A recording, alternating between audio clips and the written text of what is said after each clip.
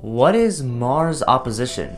How frequently does it happen? Why is it important to amateur astronomy? And how can you see it in the night sky? Let's talk about that.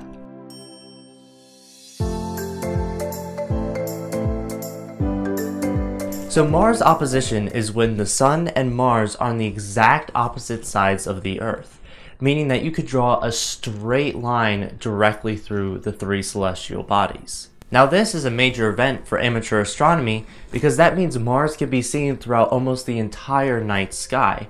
Now how frequently does this happen? And to answer that question, we have to take a step back and look at the solar system as a whole, or at least the Sun, Earth, and Mars. If we think of Earth and Mars as race cars starting at the beginning of a race, that means they'll start out at opposition.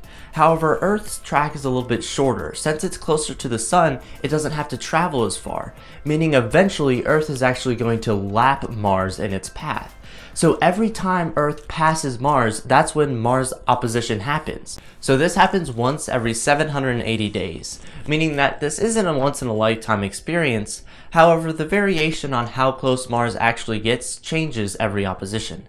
For example, in 2003, Mars opposition was the closest that it had ever been in over 50,000 years. Now, when is the next Mars opposition? It actually is coming up really soon, this Friday, July 27th, 2018. So where will you need to look to find Mars in the night sky? If you live in the northern hemisphere, you should look towards the southeast when the sun sets. And as you get closer to midnight, you should look higher into the sky, but in the southern part of the sky. Whereas if you live in the southern hemisphere, it's going to be directly overhead for the most part. It's going to rise in the east when the sun sets in the west, and it's going to go all the way across the sky, similar to the path that the moon travels. Now speaking of the moon, it's actually going to be a full moon of that night. Therefore, it will make the apparent brightness of Mars a little less just because the moon is going to be so bright, but it's still going to be pretty noticeable. So what should you be looking for in the night sky?